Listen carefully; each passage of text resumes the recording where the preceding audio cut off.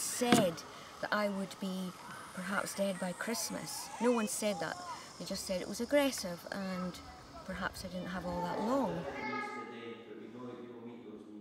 We started to make all sorts of preparations.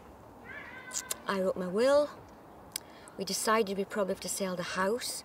I wanted to see Hamish settled before I left him, because I'd been caring for him for some time and he was foremost in my mind about that. But I wasn't worried about myself at all, because I knew it's the only thing we know that's going to happen is we are alive and we die. Everybody dies, and it was a real privilege. It was an honour to know that I had some time perhaps to prepare.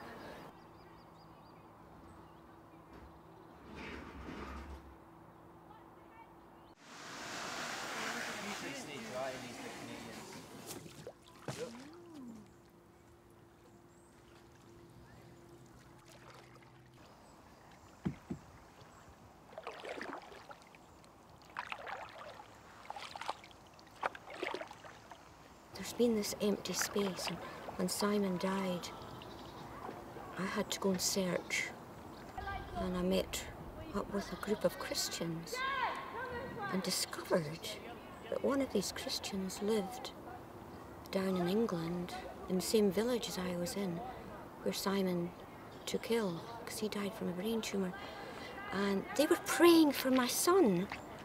And I'd come to this wee village in Fife and we got to know each other, and they said, we were actually praying for your Simon. And I was gobsmacked. I couldn't take it in. How or why these people praying for my son? I didn't even know them.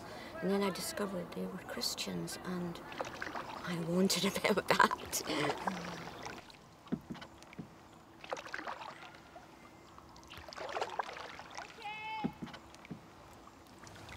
You can take seconds out, take time out, quick 5 minutes.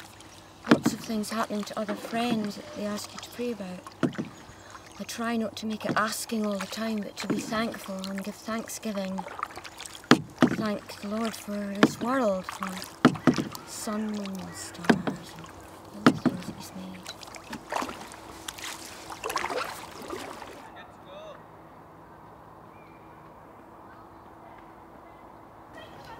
If I look back on it now, during those first couple of months, things were in a turmoil. I don't know if I really was myself.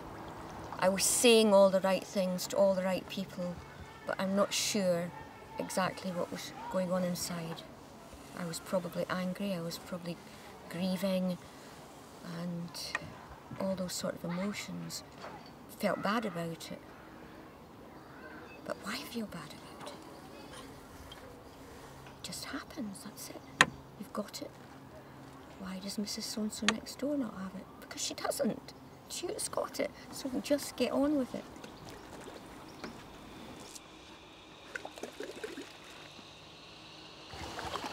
The Tuesday meetings for me have been happy and sad. Very, very happy. Very, very sad. It's full of laughter, but within 5 minutes perhaps you could be crying. And it's an absolutely wonderful place.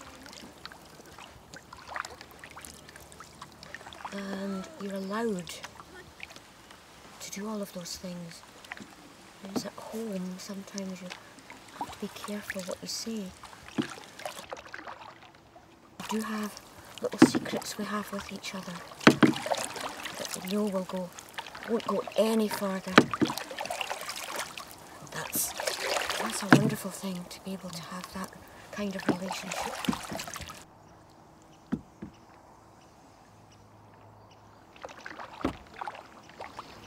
And life has all the meaning now. No matter where I am or what I'm doing, there's this peace. It's always there. No matter how hard life is, this peace is there. Peace beyond understanding. And that's what keeps me going too, knowing there's a loving God.